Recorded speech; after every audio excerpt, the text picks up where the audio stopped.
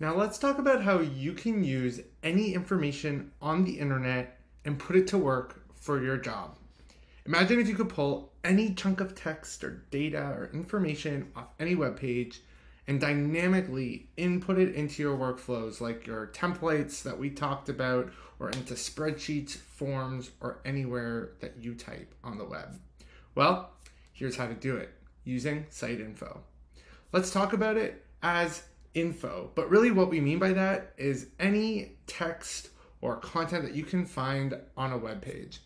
They kind of make up these little Lego bricks of information that stack up together and allow people to learn and pull information from all sorts of different places. And so what we're going to do today is talk about how you can make the information that's on the internet the most useful to you. Let's look at one example of a place that you might find information. A great example here is LinkedIn. So this is my LinkedIn page, and you can actually see some information here like my name, where I work, and other key data. What Magical lets you do is actually pick the info you care about and label it so that you can use it over and over again in your workflow.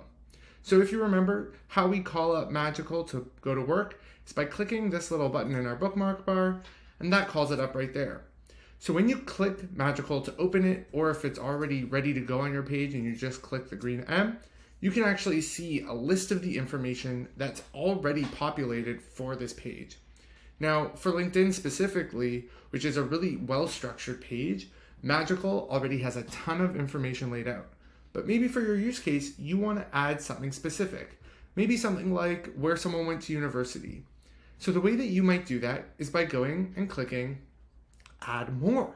You can actually add more information that is called labeled information into Magical. So we'll go ahead and you can already see it's highlighting some keywords that it might want me to use. But I actually want to use something that's not highlighted.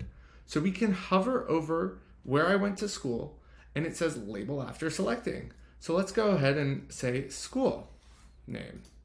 Perfect. So now we've labeled this a school name and it'll populate on this page and on similar pages going forward. Using information from any page, you can then populate templates with placeholders. You can move this information into spreadsheets. And you can even really easily complete forms or fill out information in Salesforce or Zendesk. Really, the most common information, as you can see, is here. But if you ever need any more, we now have a way to quickly add info. So the next thing I'm going to show you, once you've saved information, is how to put it to work. Let's talk about where you might use it. I might be building a list of prospects, or I might be doing research into competitors, or I might be trying to just gather context on a situation I'm handling for support. Let's talk about one of those examples specifically. Let's say I'm building out a list of potential customers for my business.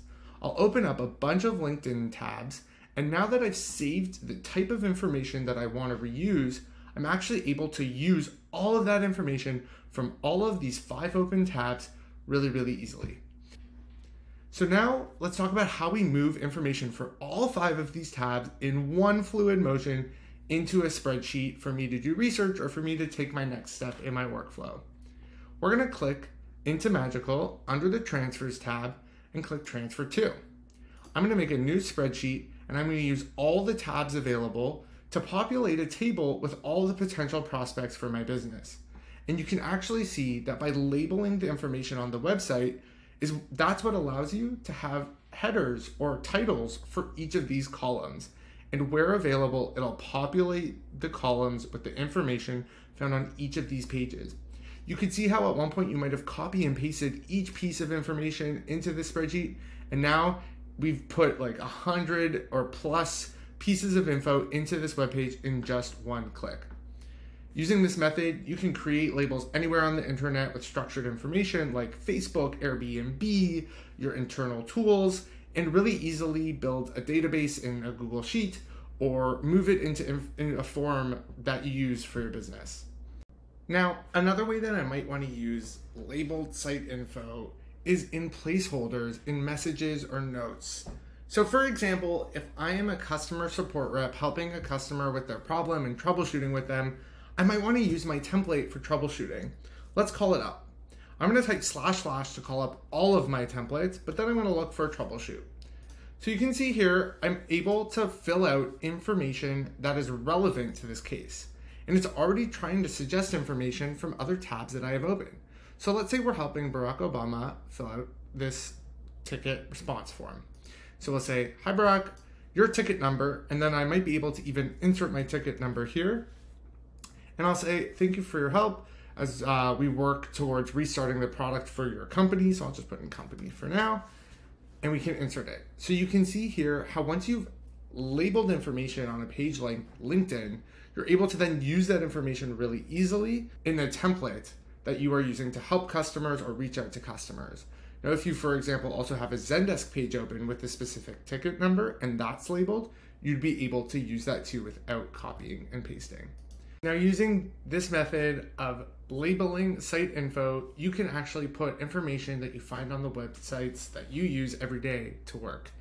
And again, those websites that work best are ones like Facebook, Airbnb, LinkedIn, and even your internal tools like Zendesk and Salesforce that have really structured information.